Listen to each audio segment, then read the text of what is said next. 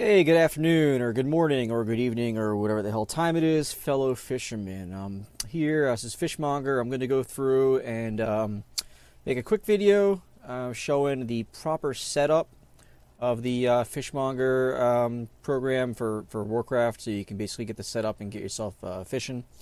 And just a quick note, everything I'm going to go through here is actually in this help file, which I do strongly recommend you read because, A, it took me a long time to write it, and then B, pretty much any problems you might have are answered in the help file, because pretty much any problem you've had, I've had. So I've had to go through and tweak it and kind of fix the issue and prevent it from happening again. So there's a little common problem thing at the bottom, frequently asked questions and stuff. So I do strongly recommend you go through and just read this whole thing. It's real quick. It'll kind of help explain how to get the most out of the program. So on page 1 here, basically it says program requires the following. And requires means that you have to do it. Although some of these things aren't required, and I'll get into that. Fishing cast key must be bound to the number 1 location. Pretty much means so when you push the number 1 button, it casts the fishing rod. So right now you can see my number 1 keybind is actually charge, which is not fishing. So I'm going to go to my alternate tool action bar here, right? So I'm hitting shift and mouse button, but you can also just use this thing to go to it. And I'm going to open up a K to open up professions. And whatever your professions tab is, just go to that. There's my fishing. So I'm going to grab that and just bring that right down to number 1 and let go. So now when I push number 1, I fish. It's very important. First thing you got to do. Second thing says that the program must, and it's not really a must, but it's really strongly recommend. Not this kind of strongly recommend, but like way more of a strongly recommend where it's kind of a requirement. But set to windowed or windowed full screen mode. But what that means is if you go to system and then graphics, you have a display mode here, and I'm set to windowed. Windowed full screen also works, but windowed is ideal. Fishmonger doesn't like full screen because of the way it takes over the full screen and works with your video card. So you got to go windowed or windowed full screen here for this to work for you. And the second thing here is a character must be in positioned and zoomed all the way in, which is brings you to the first person perspective. So like right now I'm third person, and if I hit the home key, it actually zooms me all the way in and actually takes me all the way out. Your keybinds might be different, but that's how it works, I think, is the default settings. You can also use the scroll button or scroll wheel on your mouse, generally works for you. So if I bring it all the way in, this is first person, this is where you want to be for your settings. And then something we're going to touch on a little bit later, it says video settings must be set correctly, and you got to see the video settings below. Quick note, and to the strongly recommended section, use a monitor with the screen resolution set to 1920 by 1080. That's just standard 1080 resolution. And it's because I did the majority of my testing and tweaking at this setting because that's what my computer uses, 1920 by 1080. Of course, I want to get this program set up to work really good on my computer because I fish all the time with it. I got the best results of this setting because that's where I did all my testing. Coincidence? I think not. However, it does work at other resolutions, not as well. So if you can go to 1920 by 1080, I do recommend you do it. The other standard resolutions, like the 720p, which is like what, 1366 by 720 or 1360 by 720, depending on what kind of laptop or monitor you run, generally works pretty good also because I also have a laptop that runs that resolution. I did testing at that, but some of you have them wonky 14-inch square monitors or something like that. If you can, just set the 1920 1080. I guarantee you'll have much better success. So looking at the video settings here, if I scroll down to here, actually in the wrong order, but it says that we need to adjust 3 settings to have Fishmonger perform its best. I'm going to do this one first because it really should be rearranged, but it says under interface and display, we need to adjust to have outline mode basically enabled, and it's got to be on either quest objectives, mouse over, or quest objectives, mouse over target. Doesn't really matter which one. And thanks to Dan who pointed that out to me because I totally missed that. It was just a default on mine. I didn't even realize it. But outline mode here, if you have it set to disabled, just to show you. So if I go to, what the hell was that? Interface display. If I go to interface and then display, and I have this disabled, right? When I fish, it gives me all these little sparkly things, and they suck. You don't want them because that totally interferes with Fishmonger. So you have to come in here and basically say, you got to put it on something. It's got to be enabled somehow. It's any one of these three. Quest objectives does it because it gets rid of the sparkles, and the same with the other ones. So you have to put it on one of these three. It doesn't really matter which one. And then coming up to here, which, again, they should be rearranged. The other two settings you have to change are liquid detail. Should be set to good, which is right here, liquid detail. Can I zoom in on this? All right. Liquid detail should be set to good. And outline mode should be set to allowed. All right. And right now I have them set on that. So you can see system graphics. So I'll go to system graphics. Here's liquid detail, good. Outline mode allowed. If I put outline mode off, again, what happens is there's my sparkles. We don't want sparkles. So I'm going to put them back on to allow to get rid of the sparkles. There you go. And if you go to the other one here, which was, oops. If you go to the other one, which was liquid detail, all right, just, you can see the water here, right? Look how nice and murky that water is. I have a super bright bobber on top of a super dark background. Very high contrasting colors. That's what you're looking for. So if I come in here and I say system and I go to liquid detail, I'll just change it to fair, right? Oh my gosh, that's cool. Look, you can see all the stuff in the water. And there's my bright bobber. There's all the stuff in the water, but I don't care about any of this stuff. I just want to see the bobber and nothing else. So all these other colors and all this funky stuff in here could affect Fishmonger and how well it searches for your bobber. So the best thing to do, I'm just going to get that. The best thing to do is put this on good. All right, you can do Ultra, I think, also. Let me take a look. Ultra works good, too, but it's generally a little bit harder on your graphics processor. So I do recommend good. I think low works. Hang on. Now, low's kind of the same thing. It throws the stuff underneath. So you really want to do good or Ultra if you can. I just do good just because, I don't know, it looks just as good as Ultra as far as I'm concerned. If I'm playing Warcraft, I don't really care too much about the water. So that's the setting with the video there. The video settings. So now that you have that all set up, I mean, that's pretty much it. You've got your fishing set in keybind number 1. You've got your video settings all adjusted, the 3 video settings that you need. You're pretty much ready to go. I mean, you got, your windowed setup, the windowed mode, and all that stuff. You're in the proper position. Really, at this point, it's just a matter of finding the proper direction and place to stand so you can get the proper bobber color. And what I mean by that is, little note, the success of this program is highly dependent on the lighting of the bobber. Bobber with the most contrast on the right-hand side, it provides the best results because that side of the bobber is subject to the most amount of movement or more movement. Basically, when the bobber catches, the right-hand side of the bobber moves up and down a lot. The left side doesn't move that much. So right here, this top section of the bobber, and I hope you can see my cursor, but this top section, can I highlight that? Yeah, that top section right there, that is what we want to be bright white. You don't really care too much about this section. You don't care too much about the feathers. You really care about this area here. We want to get that to be as bright white as we can. All right? And you can see here in the picture on the right, top of the bobber is very bright white. This is what we want. All right? Can't stress that enough.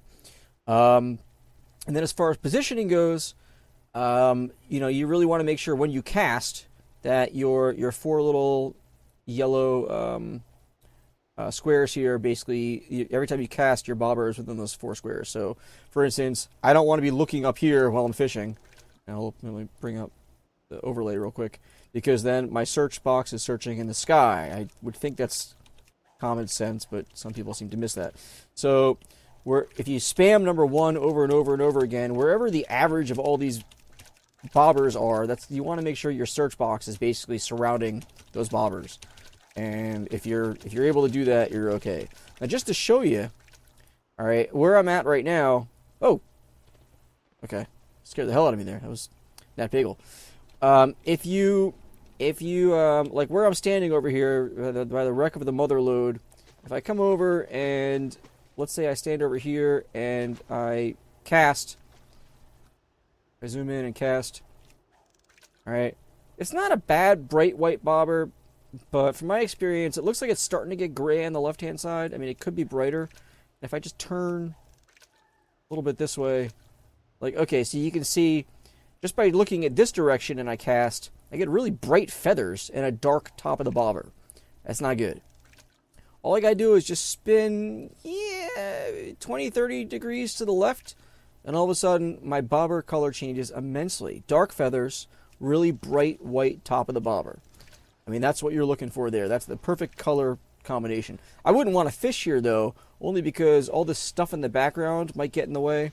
Because you got to figure, this search box, it's going to search anywhere in this box. It's going to search the stuff in the background, too. I mean, maybe if I were to position it like this, it might work out. For the hell of it, let's roll with it and see what the hell happens.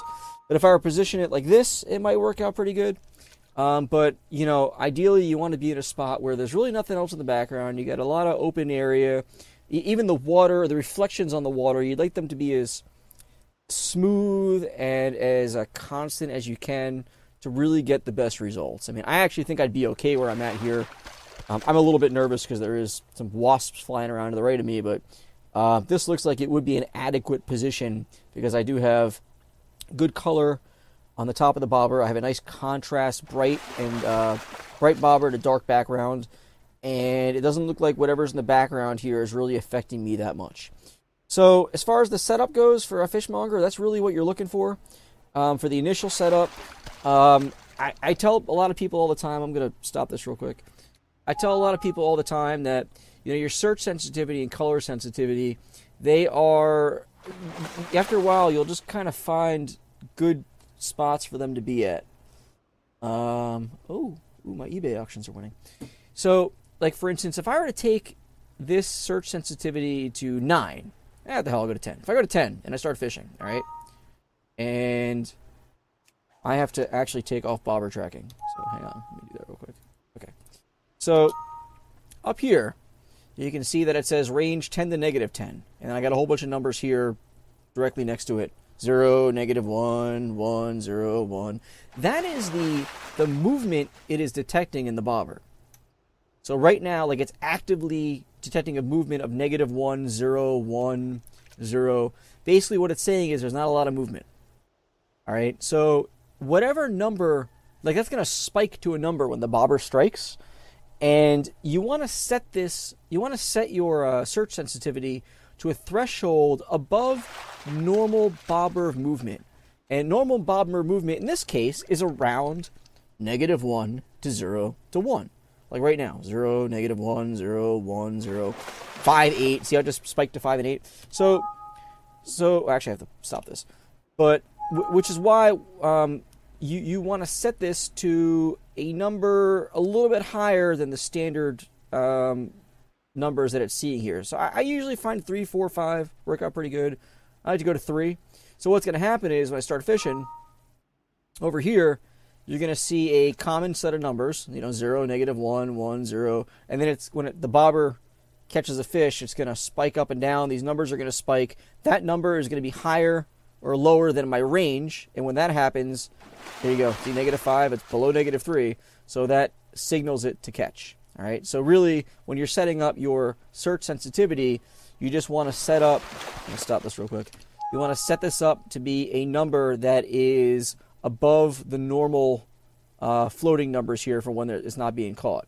And as far as the color sensitivity goes, some people have been asking me about this. Really, what this is like, I actually have 6 colors you can choose from. And I just did this for my initial testing, but really I just keep it on color number 1 because that is like the best color it seems to work out with.